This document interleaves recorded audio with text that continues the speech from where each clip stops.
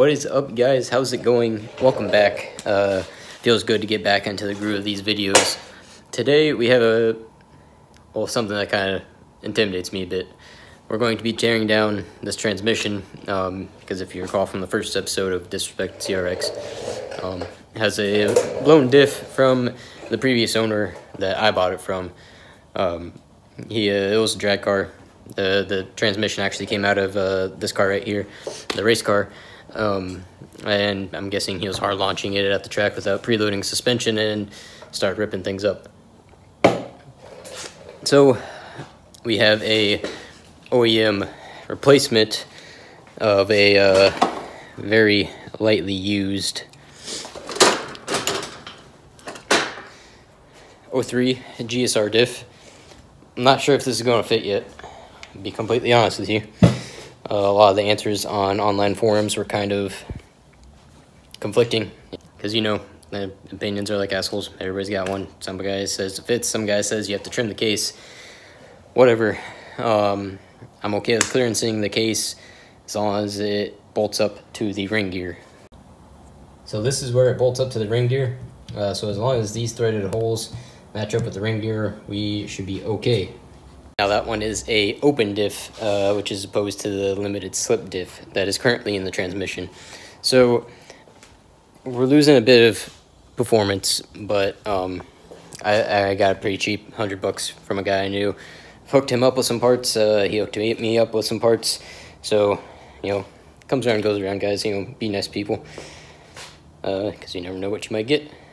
But anyways, let's get started. Tear this boy down. I wanted to use my GoPro chest mount today for this video because I think it'd actually be one of the videos that'd be good for. But guess what? I can't find it. So moving troubles. Anyways, I'll stop yabbing. Let's get this transmission torn down. First step, idiot like me and drain the transmission first, so you don't have to deal with this. And get these bolts out of here to get this mount off. And then I believe we can start taking off the 12mm bolts around the case. Alright, next up for teardown, it's going to be simple. I'm just going to take off the mount, take off this cable speed sensor. I think this is the reverse sensor in here, and then the shift selector, lever, whatever you want to call it, and the throwout bearing. We're going to take all that off, and then we're going to flip this trans over, start taking off the bolts around the case. Now these two bolts right here, I believe they have a spring and ball bearing sort of thing sort of fastened inside of them. So when you take these two out, be extra careful to not lose or damage any of the extra hardware hiding behind these boys right here. And that's what they should look like after you're all done. Two, or I guess it's more than two, extremely important pieces of hardware. Do not lose. Since all this hardware is relatively pretty important, I want to go ahead and I'm going to put it on this orange towel so I can just keep track of them, not losing anything. Alright, now we're just going to go around the case with all these 12mm bolts, and that should separate this case from the other half of the case and let us see the internals. So I believe, if I'm not mistaken, there's one of my least favorite pieces of hardware hiding behind that boy right there. But first, let's go ahead, get all these bolts taken off and then get this trans ready to be separated. These are all the same length, so you don't have to worry about keeping track of which one's longer, which one's shorter, because they're all the same. So now we'll get back to this. I got some crud built up in mine, so I'm just going to get that out real quick.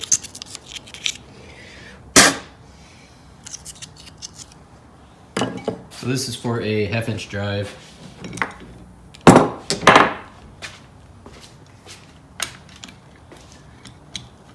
Just make sure you get a good, get a good seat in that. I'm going to use a ratchet. You can use a brake bar if you want. It doesn't really matter, but we need to get this off so we can get down to the snap ring that's inside. Alright, so right down there, those two rectangular tabs that you see sticking out, those need to be spread, and then should be able to bump this case, be able to get something down in here. Now, this would be much easier if you have the right tools. By the right tools, I mean a pair of snap ring pliers that actually expands when you squeeze it. I do not have those, so I'm stuck with the old-fashioned, and see if I can use my mallet here to at least get this case unseated to the point of where I'll be able to pull it off. Alright, I was able to get a bit of a crack going in there. Be careful with tools like this because you really don't want to scratch it up like I did. It's on the outside, so it doesn't matter as much. You just really don't want to gouge the surface where the two are going to mate. Alright, here it is in all its beauty. So I missed one bolt, just one. It was on the top of the case. If you're like standing in the engine bay and looking down at it, right across from where your usually your clutch cable bracket would be. There's a 14mm, and it was connected in with the, I want to say this is the reverse idler gear. Not too sure, but I know that bolt was the one that was holding it up. Now, I'm a little bit out of my element, not going to lie. So I know we need to take out this and this to get the whole gear set up and out. And I really don't want the gear set to fall apart because all these bearings are still good. Everything looks nice, nothing's chipped. I just have to get this diff out. So we'll start taking those 3 10mm bolts out and these 2 10mm bolts out. See if we can pull this whole gear set up as one.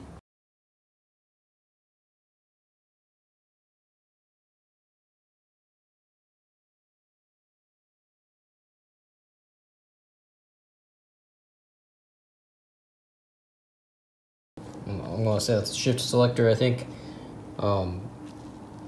As you can tell, these bolts are different. Well, one of them's different from the others.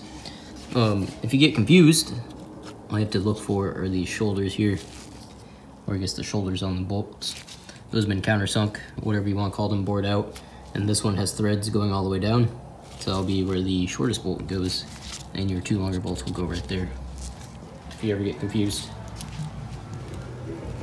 About that with I mean, this is a reverse idler gear, so I'm sure this has something to do with selecting reverse. Both bolts are the same size, so just make sure you don't lose them.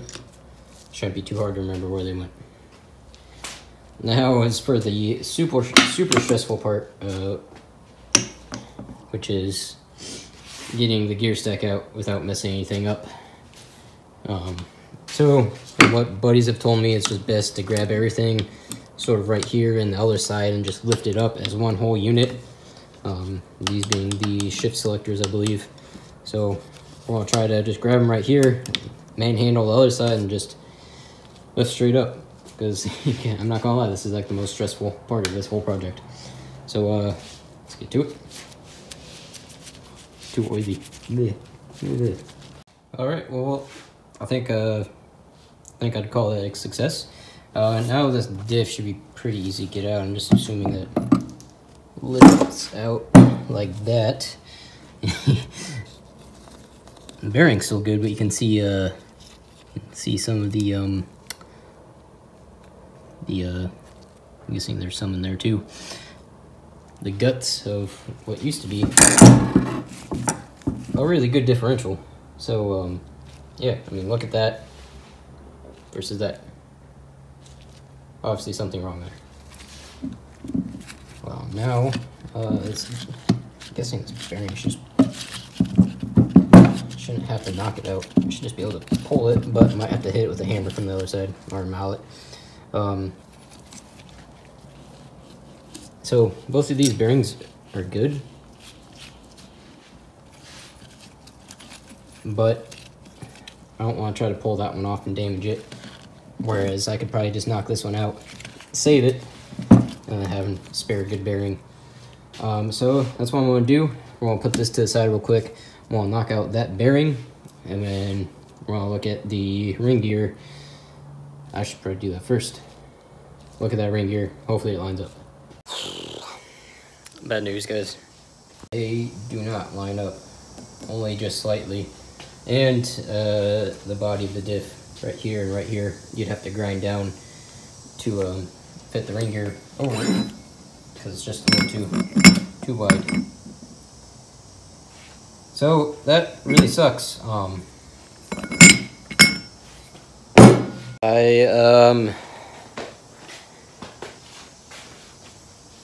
Damn.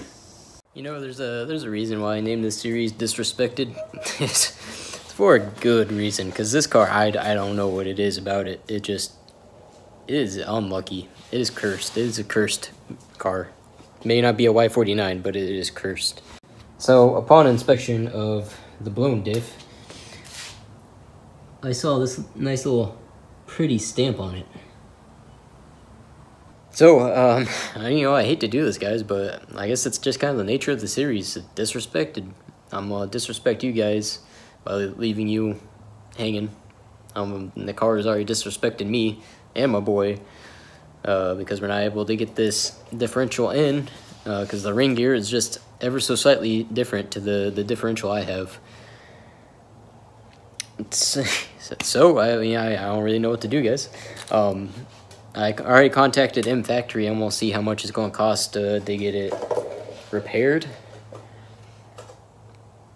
I think that's honestly our best option because a DA Integra, a 90 to 93 Integra differential is going to cost more than getting an MFactory, a very, very, very good differential repaired. And I think it can be repaired because it's really just this center section that's fucked up. Because, I mean, the other side's perfect. Nothing wrong with this. And I'm pretty sure the buckling that was happening when I had the car was from all of this getting binded and caught up. So, I don't know. Maybe we'll send it. Maybe we'll get it repaired. Maybe we'll get a new one. I don't know. But tune in next time to find out.